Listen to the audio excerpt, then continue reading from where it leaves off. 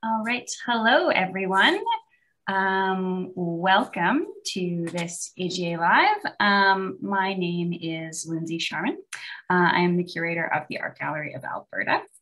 I'm very excited to be hearing today from the Icelandic artist Hrafnhildur Arnardóttir, or also known as Shoplifter, who is currently in an exhibition at the AGA called ROYGBIV.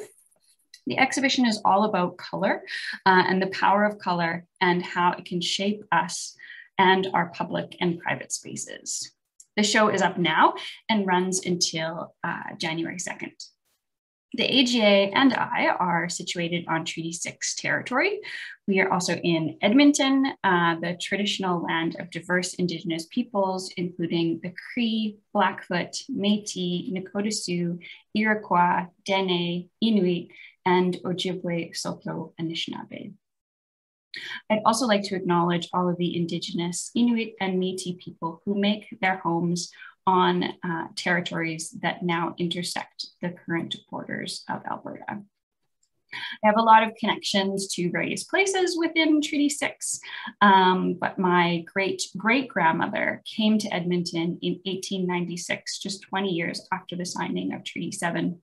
Or Treaty 6, sorry. And although I am not from Edmonton, nor are my parents or my grandparents, when my great-great-grandmother arrived here from what was then Russia, she lived in a home just a few blocks east from where I am sitting right now. So Shoplifter is joining us from Denmark, although she is from Iceland, and is one of Iceland's leading contemporary artists. She works with both synthetic and natural hair. Her sculptures, wall murals, and site-specific installations explore themes of vanity, self-image, fashion, beauty, and popular myth. For Shoplifter, hair is the ultimate thread that grows from our bodies. Hair is an original creative fiber, a way for people to distinguish themselves as individuals. And humor also plays a large role in both her life and work. Shoplifter represented Iceland at the Venice Biennial in 2019, and her installation Chroma Sapiens, with her installation Chroma Sapiens, which received worldwide attention from the press. Chroma Sapiens later traveled to Iceland, opening at the Reykjavik Art Museum in January 2020, and I believe is now permanently installed in Reykjavik.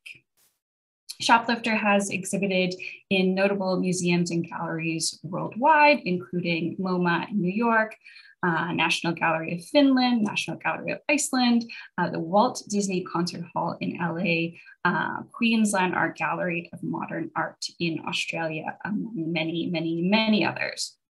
She is the recipient of the Nordic Award in Textiles and the Prince Eugene Medal for Artistic Achievement from the King and Royal Crown of Sweden. So before we get into it, I'd like to thank some of our sponsors. Thank you to both EPCOR and Canada Council for their generous support. Our online programming is brought to you because of the generous support of the EPCOR Heart and Soul Fund. And also thank you to Helen and Michael, who are here behind the scenes with us helping out today. So for our event today, I'm going to hand it over to Shoplifter in just a moment. She's going to share some images of the work and talk a little bit about her practice in general and show some projects. And then towards the end, I'll come back on with some questions for her, and I'll also share questions that come from our audience. So if you have any questions like you'd like to ask, your way of interacting with us is through the Q&A function. So with that, Shoppy, I will hand it over to you if you're ready to go. Sure.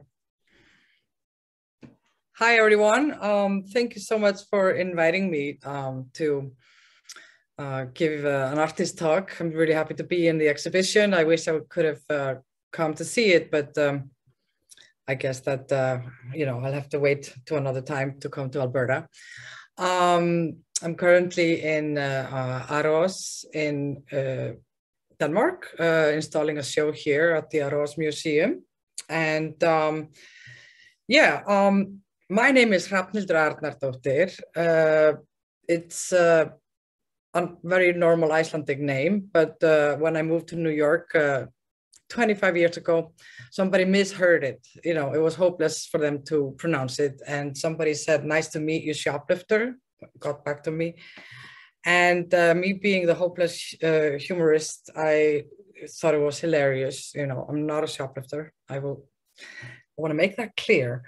And so I just kind of went with it. And before I knew it, it became my my official name, you know, artist name. So I'm born in Iceland, Reykjavik, and went to the art university in Iceland, studied painting, graduated in 89, no, yeah, 89. And then, you know, I was in the painting department and I was always kind of like, you know, it's like I wanted to go abroad and study, do my MFA. And when I was thinking about where to go, I thought of Europe or I thought of New York, which I've been to, you know, I had been there for a graduation project, graduation trip. So when I pictured myself in Europe, I always saw it in black and white, and then I saw it in color if I thought of myself in New York. So I guess I went with the color. But color took a while to get into my artwork, nevertheless. So here we have an image from my first solo exhibition in New York. I graduated from the School of Visual Arts in '96, and for the next years, you know, I would experiment with a lot of different materials, but it was not until I found these hair extensions and hair that I started like really like kind of finding my, you know, voice as an artist. I think, you know, I come from the Nordic tradition of textiles and sewing and knitting and things like that. And it's also, I was kind of like dealing also with my own prejudice towards, you know, these kind of female-driven craft creative processes, and wanted to kind of tackle that. And painting two-dimensionally didn't feel enough for me. So I think that, you know, I stumbled upon, you know, such a great medium for me, you know. And here we have a solo exhibition in New York called Left Brain, Right Brain. And I took some braids, you know, and started like kind of like adding them to the wall, creating these kind of maps, mind maps. And for the opening, I dressed myself up. You know, a lot of my work is also quite performative and fashion oriented. And from this, we could show another slide. And the work started to kind of like become denser and denser. And this is artwork called Right Brain. So in the beginning, I was just kind of like adding like one-on-one braid on it. But I kind of want to explain a little bit about, you know, why hair became such a dominant material in my career. I think that, you know, it's just the ultimate creative medium, you know, that grows on our body. It's like represents so much who we are. I'm really into, you know, identity and you know, the way we choose to present ourselves with hairstyles and all kinds of you know, we all have to make creative decisions when it comes to like, you know, doing something with our hair. So I think it brings out some creativeness in all of us, and we're very occupied by it. And so in addressing, you know, it's like figurative, but not. The material is figurative, or like connecting to the people. And I'm really curious about vanity and pop culture. And after my first solo show, we can show the next slide.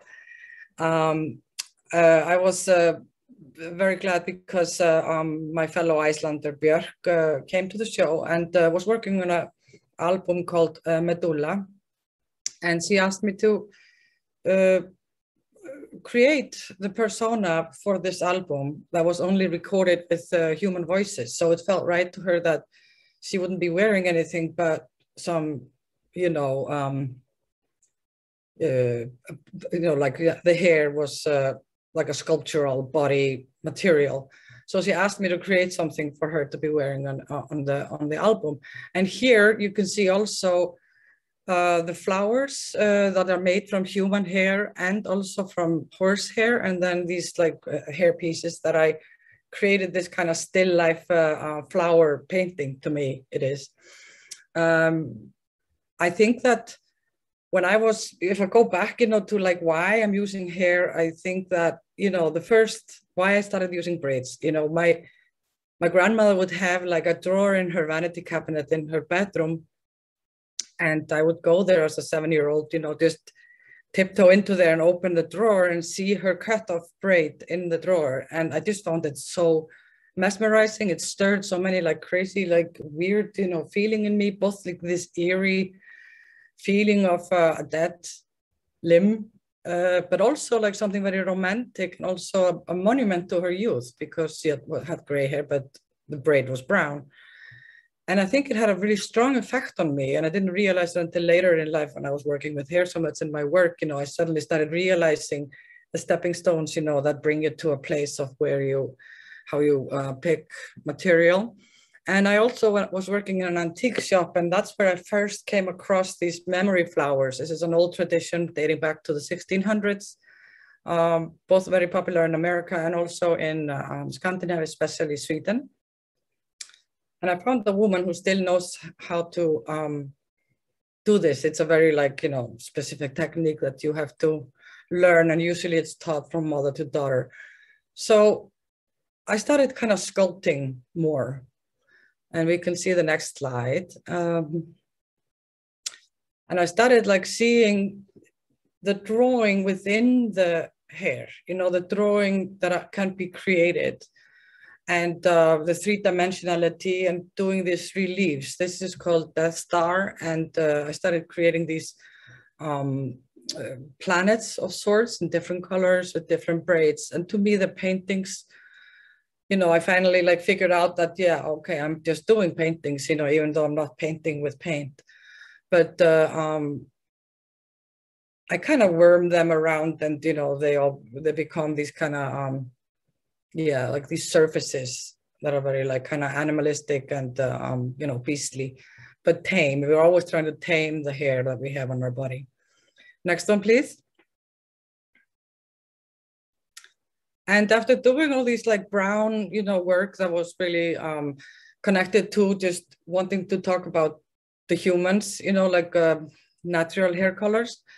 And it took me a while to put all my colorfulness into my work. And it happened when I did a collaboration in a window at MoMA, at the Modern Museum of Modern Art in New York. I did a collaboration with Assume Vivid Astrofocus, a art collective. That's mostly run by Brazilian artists. And we together did this installation that was this huge window. So the first time they had this in the window there as a series, you know, and it was supposed to be up for 6 months. And I think it was up for 14 or something like that. And you can see on the next picture, another close-up. So basically, these are like blinking neon lights that Assume Vivid Astrofocus created. And then I braided all these different color combinations, and then I, you know, fastened them to a surface to create this kind of flow of color. And you know, and suddenly I was back in painting, like full on painting.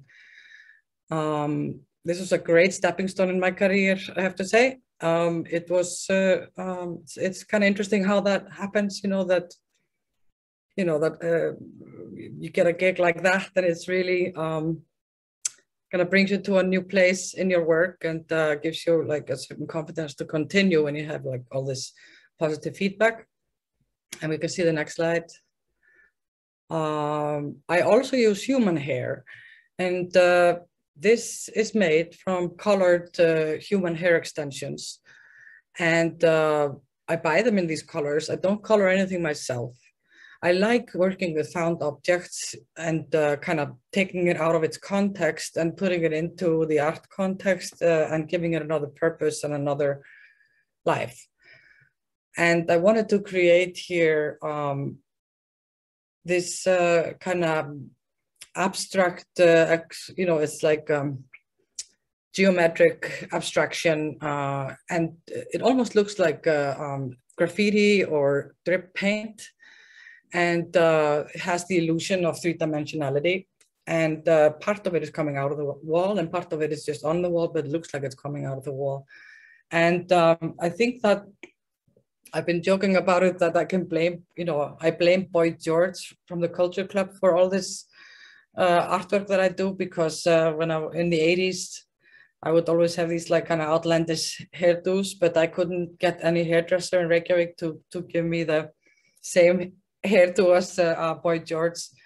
And so I think this unfulfilled desire to have hair extensions that I didn't even know what was back then, that is to blame for a lot of my work. But I really enjoy putting the colors together. It's a composition and drawing and three-dimensional kind of sculpture painting. And this one is called Vanity Disorder. And then from these kind of work, I started, I continued using synthetic hair mostly, because I started wanting to kind of fill up your spatial visual area in all these colors, the way it affects you is very, I read a lot about neuroscience, and I think that, I always started thinking like, okay, yeah, it's like the map of the brain, the hair, this idea that, the hair is an extension like of your thoughts, like kind of outgrown thoughts, my imagined, thing. And then I was reading a lot about neuroscience, and I started doing these installations called Nervescape that were more like landscapes. And you can go to the next slide. I think that, no, that is something else that I, okay. So I go back to that later. No, it's okay. It's okay. I'll just talk about the smileys.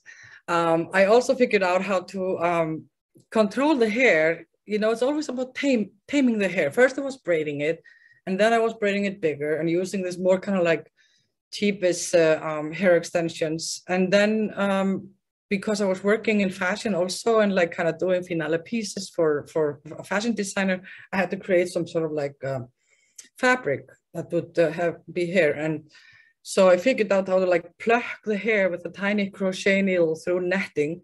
And then, I started realizing that I can do so much more, literal painting with the hair. And I've done like a series of these fuzzy smileys. This one is called Bloody Smile. And the red was supposed to be like a lipstick, but it's kind of like a little bit more like blood, I guess, hence the name.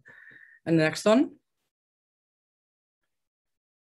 And here you can see at the back, it's in my studio, it's the back of these smileys. And this is basically 2 tones of hair, like blended together, put under the net and then plucked through. And on the other side is like the fuzzy part.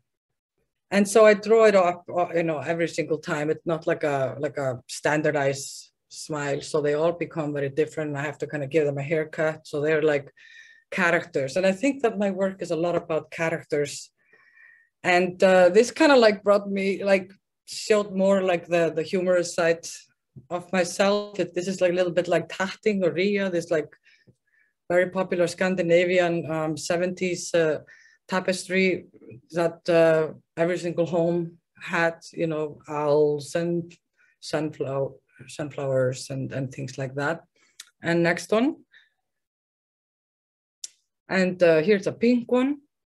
So they become like this, these series, and here, because my work is so much about pop culture, vanity, and human behavior, and I think that first of all, when I did the Björk album, it was fantastic to kind of do human hair sculpture on a person in this pop culture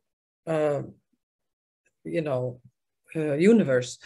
And so basically, my work really dances on this kind of textile pop culture, and it's oftentimes not about, you know, the preciousness of textile making textile artwork, but I use, you know, my attitude is more kind of, you know, punk or macho, you know. I use staple gun and glue gun, and sometimes also just these like really tiny ways of manipulating the fibers.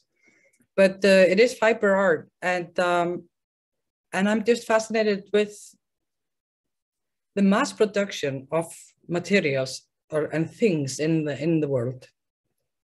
And I like to kind of use found objects because of that. Like, you know, the hair extensions are found and they're not colored by me. They are, you know, I just find different colors and I figure out a way to kind of blend it and make it do what I want to do.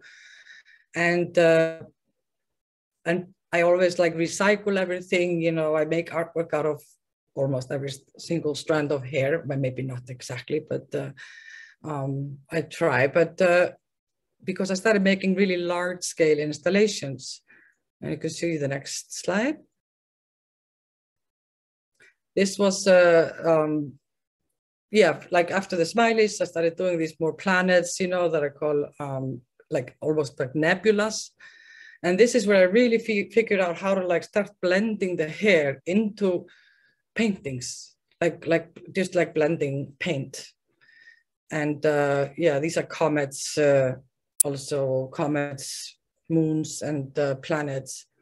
And I found out that the word comet comes from Greek, and it means long-haired. It's actually like a fantastic name. And next one. So here I went full on into the three-dimensional landscape. The first installation I did in this series called Nervescape was at the Clock Tower Gallery in New York. Alana Heiss, curator and founder of the Clock Tower Gallery and PS1, she was the first one to invite me to do this large-scale installation after she saw the MoMA window artwork. So that was like, that really like, propelled me into this like large scale installation artwork. And even though I do that, I also just do very tiny artwork, you know, from just a little bundle, you know, small bundle of hair. But here we are in Australia. It's over like 500 square meters of surface filled with hair on 3, and we can show the next slide. It was, it went up like 3 floors. And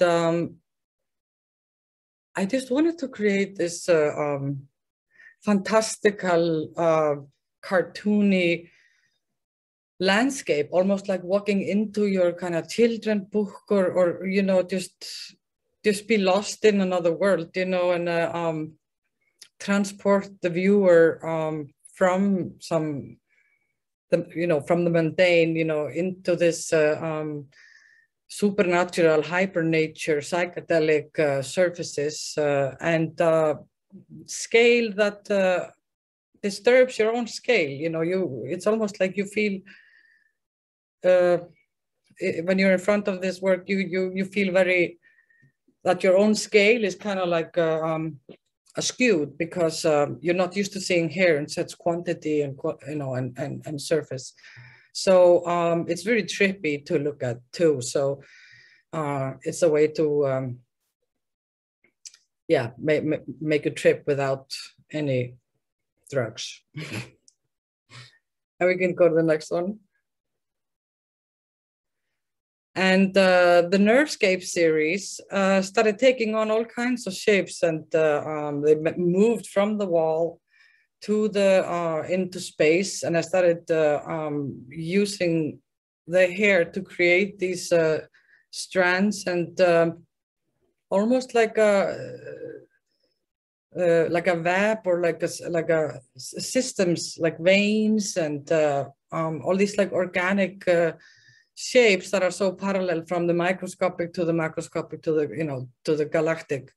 And using these colors, I'm really just painting 3-dimensionally and drawing in space. And And there's something about creating a space, you know, that is so immersive. It's like, you know, it really like affects your senses. And after like working with these Nervescape installations, I made up this name Nervescape. It's like made from nerve endings and landscape or escape. So it's about, you know, escaping into another, like a book or sci-fi movie or another dimension. And it's very psychedelic, and it has a really like positive effect on me to work with these colors. And I felt like, you know, the texture also affects your emotion as well, because we are also used to our own hair. And so we identify with the texture, but it is also interesting to see, you know, there's like some gray area where, you know, the beauty and disgust meet, you know, because a lot of us, you know, like, you know, when the body is on our body, it's beautiful and it's pride and joy, but once it's off the body, it's kind of repulsive.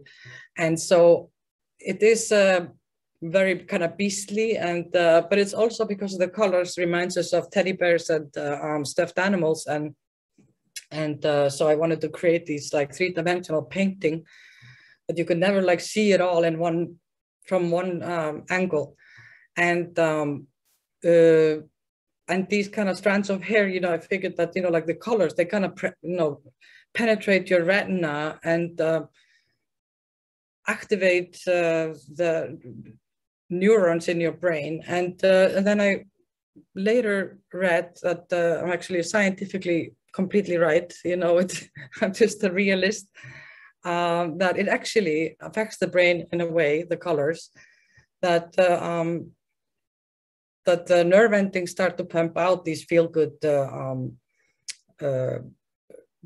mean, what do you call it, like you know, serotonin and all of these feel-good, I'm looking for a word, second languages, man. Yeah. So basically, like, starts to pump your brain with these feel-good feelings, and so it affects you in a way that makes you kind of like forget about other things, and this is very meditative to look at. And next one. These are called fathoms. So I started making these just singular compositions of site-specific installations from these long strands of hair columns, kind of like floating trees or sculptures in space, and where I mix the colors together to create this kind of cartoony and pop paintings that are three-dimensional. And next one. And that brings us to the show at the museum, where when I was offered to exhibit, you know, in this room, I soon realized that I would like to create this kind of labyrinth of fathoms that you know, kind of like trigger your senses, and you kind of roam around, and you're just like, it's also almost like going, you know, through, you know, like a car wash or something like that. But they really like, yeah, I wanted this, like this square, like when you come to this show, that this entrance into the installation becomes its own painting. We're always talking about paintings, like, you know, being a window into another world or into the, you know, mind of the painter. And here you can actually step into the painting and be one with it. And it's a very kind of meditative place to walk through. And I specifically also, for the first time, kind of managed to use carpet for the floor and the walls, And it just kind of makes for like this complete textile experience, that you are like in this soft, fuzzy place, you know, with and the sound, it also affects the sound. So like, you know, it diffuses it so that it is womb-like, maybe, I don't know. And yeah, and it's a painting. Once and for yeah, painting like paintbrushes. And the next one. Yeah, and here you see like how it can, no matter like where you are, you know, you always see a new combination of colors. And so you can move through it, and you will never repeat, your mind, your eyes will never really see the same painting. So it's like flashes of color that it's really energizing, I think. Yeah. And then I think I had some images from the Venice Biennale. Oh, no. Lindsay? Oh. Helen, do we have more images? No. Okay, yeah. That's okay. Yeah, so basically, you know, that's you know, what I wanted to tell you about, more or less, you know. I mean, yeah, do you have any? Did you want to, you know, maybe just talk us through the Venice installation a little bit? Yes. So when I was selected to represent Iceland at the Venice Biennale in 2019, I wanted to really, like, for the first time, create this 360-degree environment with sound as well. So it would become like this multisensory experience. And the work, I named it Chromo Sapiens. So I'm basically kind of in that piece, I'm naming the viewer more than the artwork, really, because you kind of enter as Homo sapiens, but you leave as Chromo Sapiens with a higher color wisdom, you know. So that's why I was also so happy to be in this show. It's all about color, because it's very important in my life, you know, and it does really affect people in positive ways, usually, you know, the well-being and mental state. So I'm really into that, because coming from Iceland, you know, growing up in all this darkness, you know, we have the seasonal affective disorder, and there's light therapy for that. But I think that color can also be very therapeutic. And, you know, green and blue and, you know, these like typical kind of nature colors, they affect the brain, you know. The brain starts to, you know, make this feel good chemicals in the brain.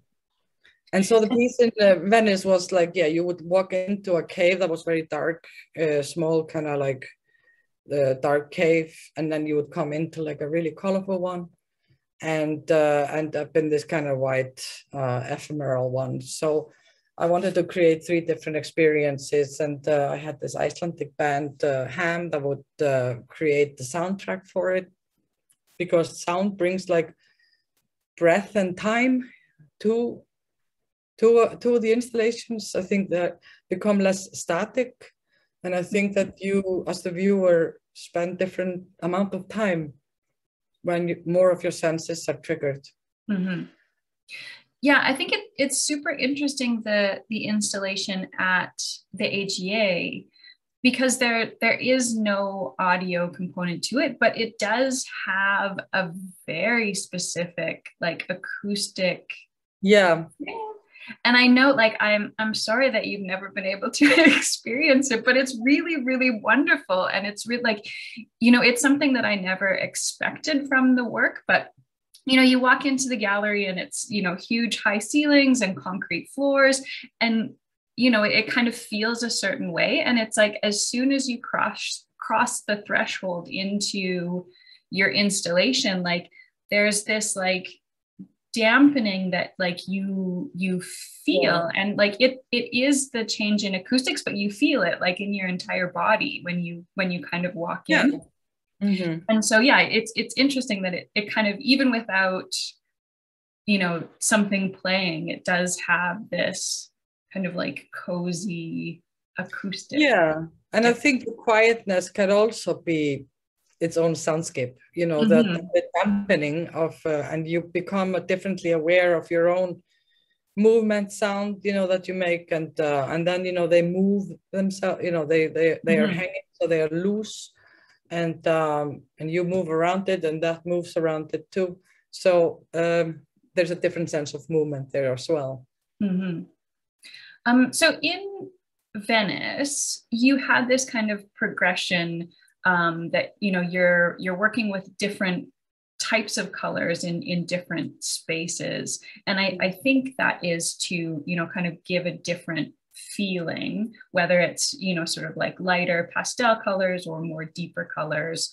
So how do you decide what sort of feeling you want to have in an installation? Well, it depends on the space. I think that when I'm doing these site-specific installations, you know, the way I tame the hair and the way I put it together is very much, you know, in response to the space. I can kind of see it in my head, you know, before, but then, you know, it all happens in the place, you know, there is no fixed idea, you know, for example, with placements and the colors, you know, it's, a lot of things just happen in the place. And but with the Venice Biennale, because I wanted it to be like you're entering the belly of the beast, you're going into a cave. And you know how, you know, I've been to the salt mines in Poland, and, you know, different caves, and, you know, the darkness, you know, because that's why it started with like this really black, smaller kind of opening. I wanted you to kind of like forget everything immediately, what was before you entered. And it's kind of like the blackness kind of cleans your palette in a way. And also the first cave, I named all the caves. The first cave is called Primal Opus, and was dedicated to the heavy metal band that created the soundtrack for me.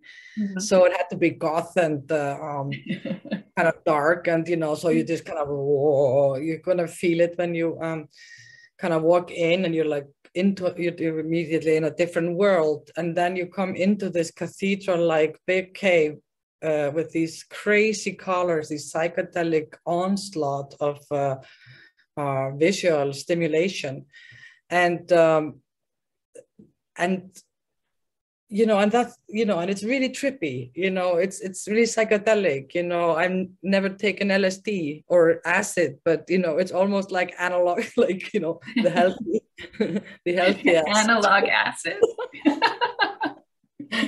Yeah, and also like these, like, you know, inventive places through cartoons, and video games and things like that. You know, I'm actually like doing digital visions in analog, you know, so I like the fact that it's tactile, you know, touch is very important to me, and the viewer is allowed to touch and pet it as long as they don't start swinging in it like Tarzan or something, you know.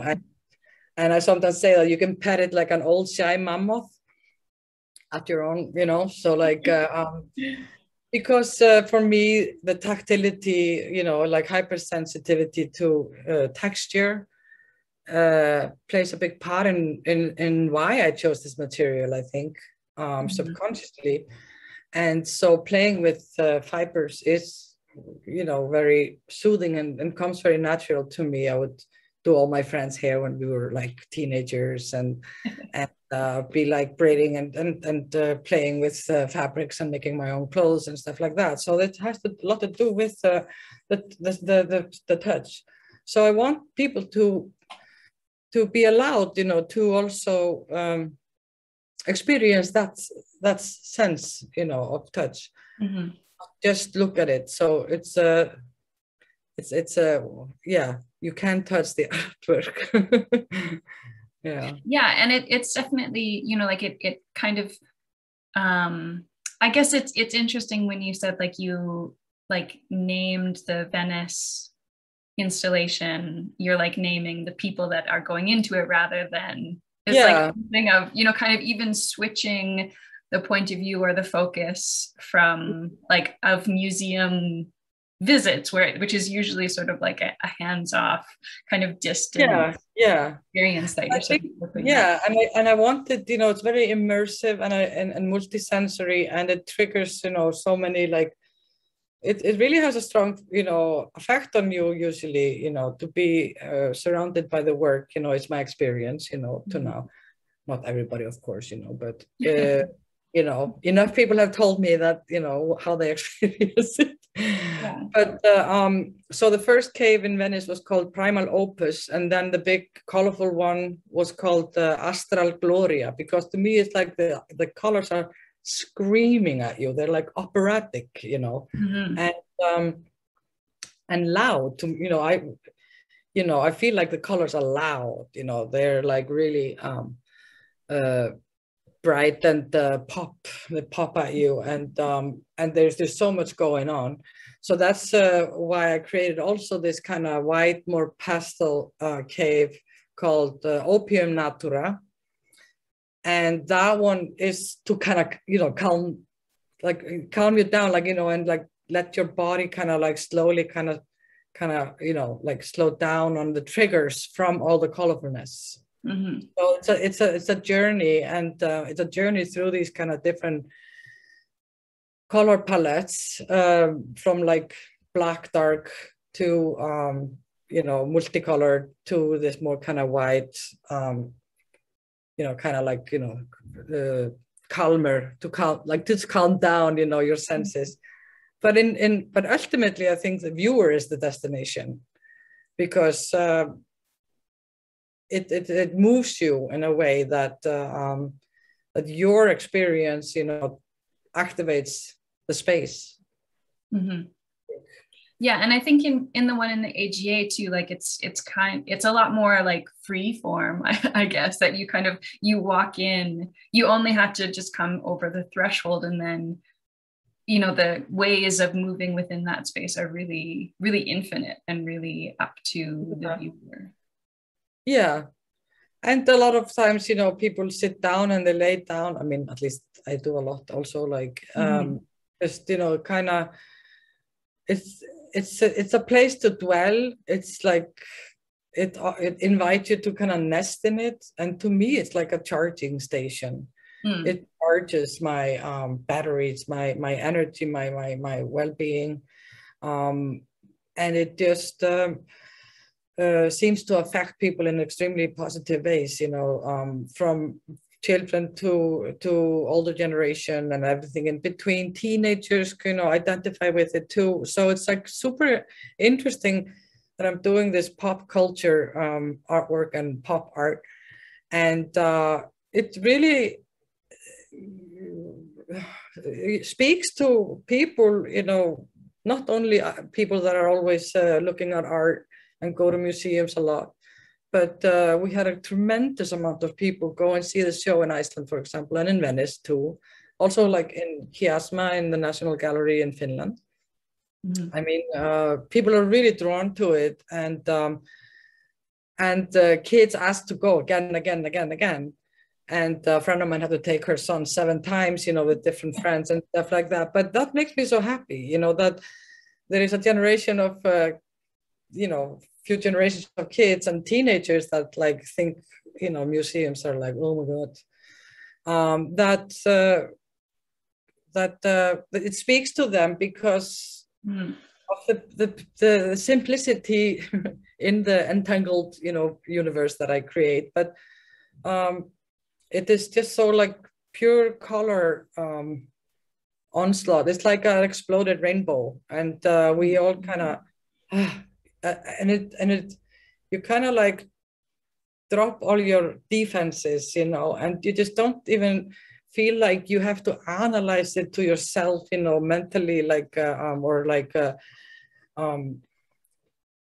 I think that, you know, you just become very like pure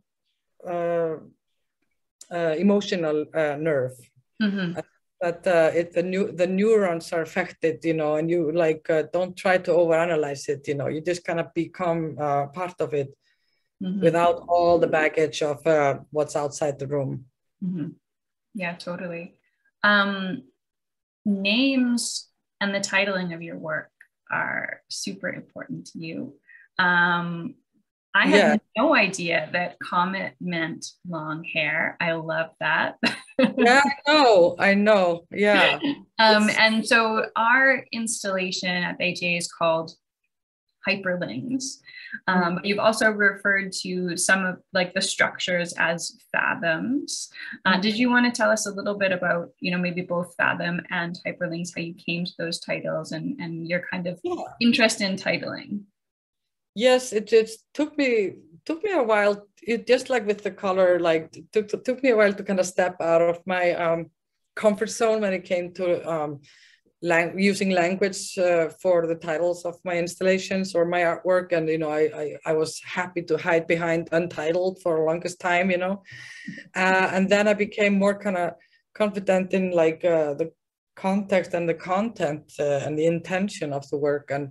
And that's when like the titles started really kind of seeping in. And that's like a very satisfying process, you know, when I'm looking for names, you know, trying to figure out names for the installations. And, you know, the Nervescape, for example, is like this combination, you know, like I make up words if I want to, you know, and I would call them nervelings, like nerve endings. And then hyperlinks is because it's like hyper nature. It's like such an exaggerated nature.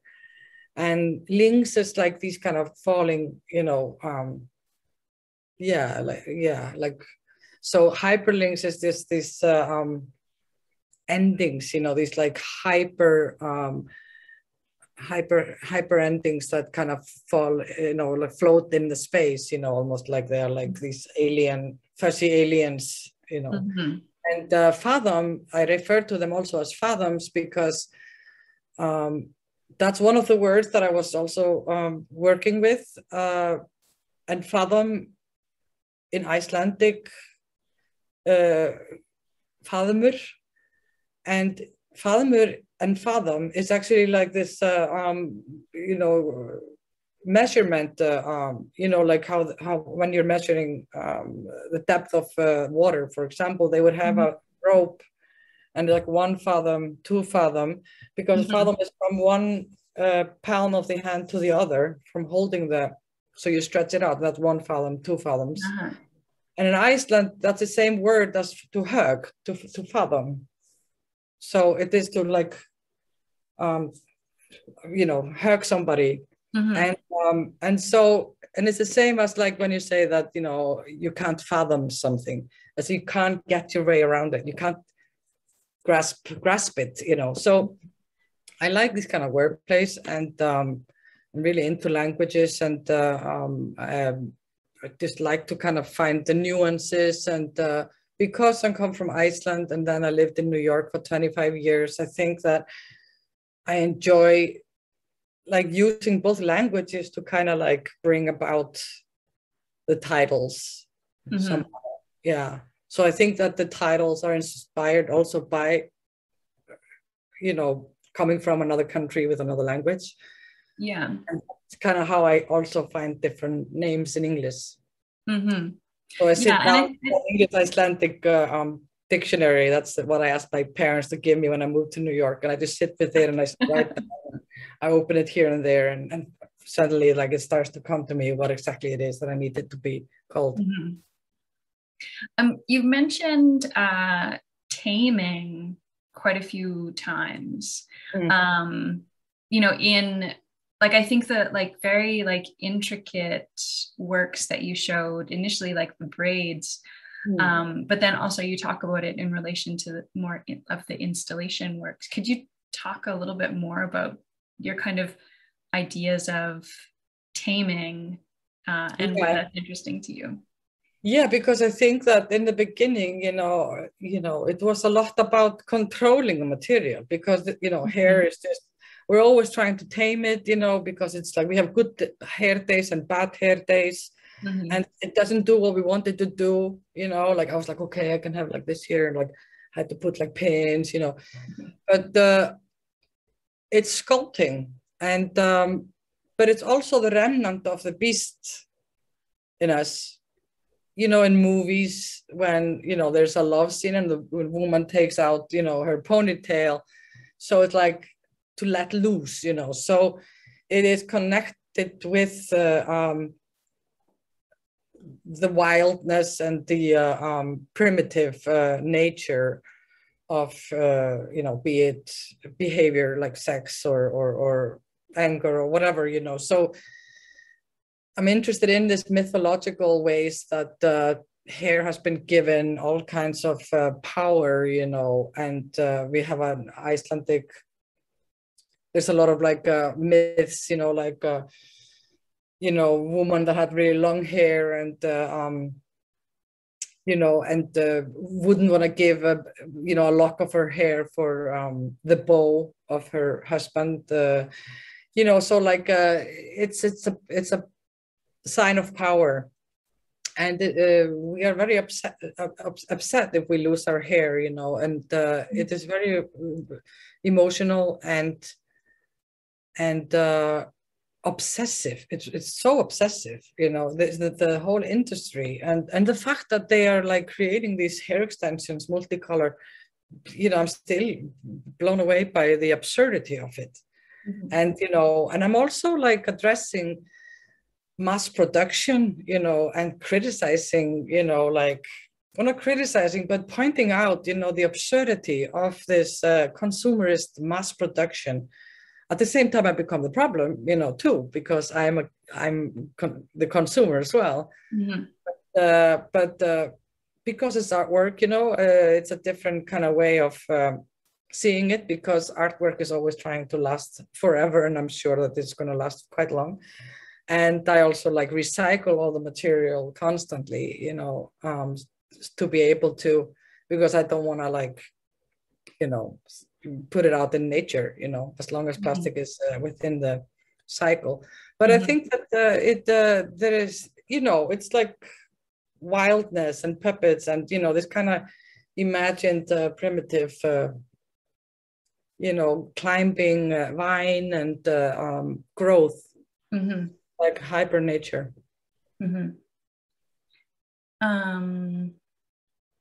Right. If anybody has any questions they want, I don't have any yet, so I'm just going to keep asking you things. There is a certain kind of duality in your work, perhaps. You're like they are, these synthetic or plastic materials at times. At times you're using natural hair, but the forms themselves are kind of this very like organic, kind of natural-ish, even though they are kind of these unnatural colors. So could you talk a little bit about this kind of like blending of like natural, unnatural? Yeah, I think that, the work is very much expressionistic landscape painting, in three-dimensional environment kind of format. And I'm really intrigued by the way forms in nature behave and material behaves, because there are these like parallels, like I said, with everything like behave, like there are so things behave the same, and plant life and growth. And if you think about, I was just watching like fantastic fungi, and just to see the way it grows, I'm like, yeah, because there is a certain like patterns and movement that chaos, you think something is chaotic, but it like climbing vine, but it's not. And when you start seeing it more, it's just like there is this fractal growth in it. And little did I know, after I had been doing these Nervescape series for a long time, I'd done like 6 of them or something. Then I saw on the news that they had put out the latest brain scans of the neurological pathways in the brain.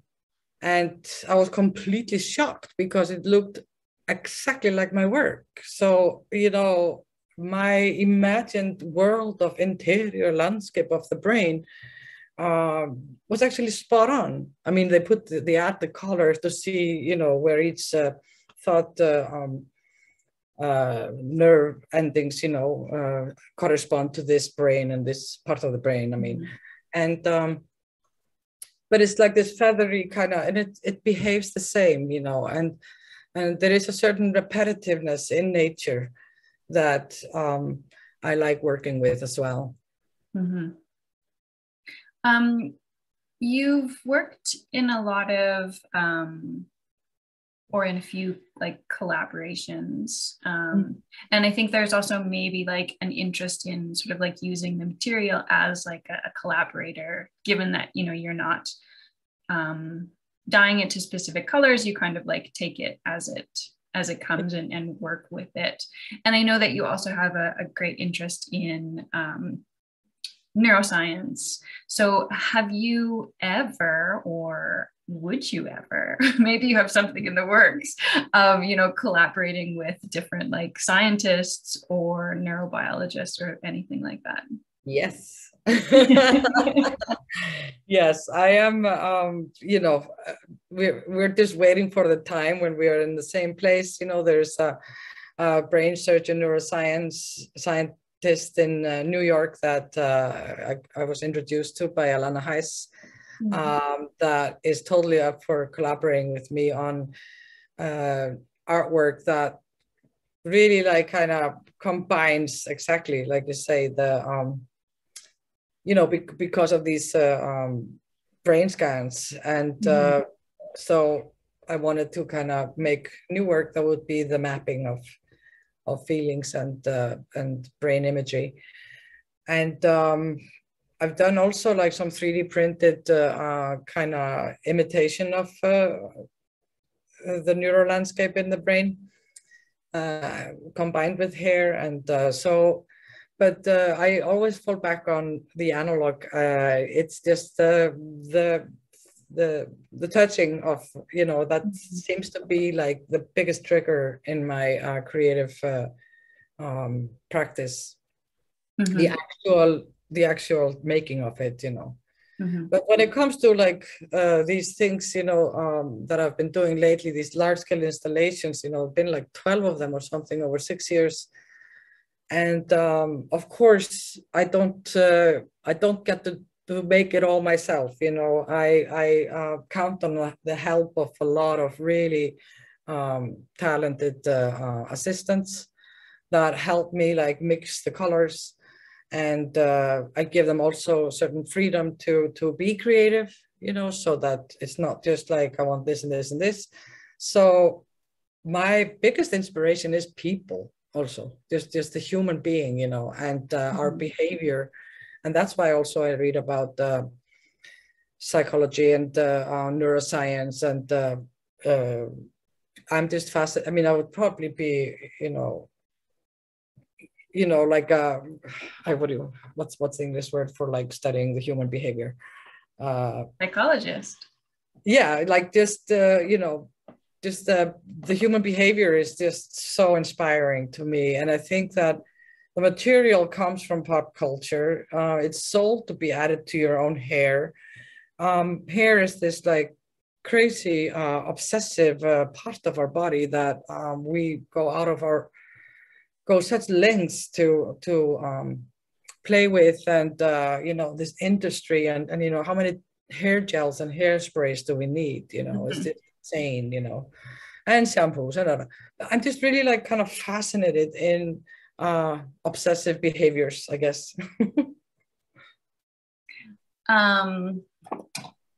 Right. I think we're kind of just approaching an hour, but I did want to ask you one more question before we go.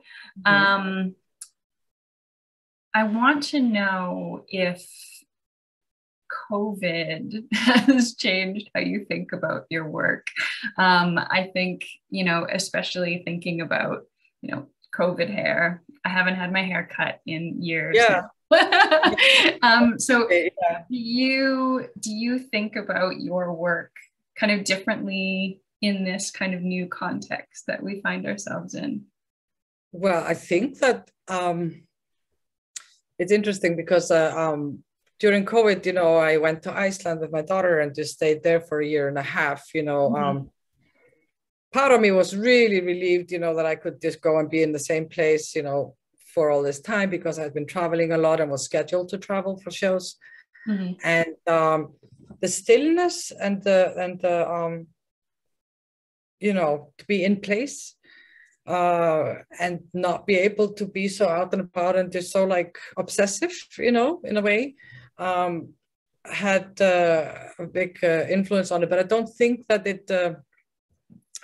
that necessarily the way we responded to not being able to go to the hairdresser, But when it comes to touch, and also like just the way we ourselves like touch our hair or touch somebody else's hair, our kids or, our spouse or something like that.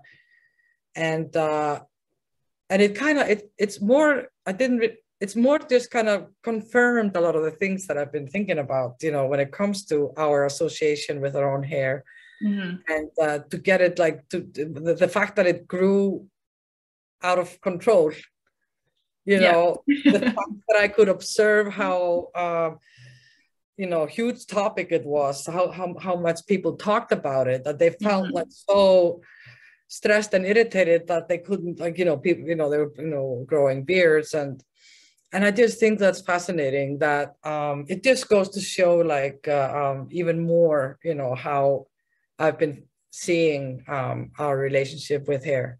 Mm-hmm. And, but the biggest impact it had on me and my work really was that I was, don't limit too long to my own devices in one place, because I ended up opening up my own museum in Iceland. And it's called Höfuðstöðin, which means headspace or headquarters.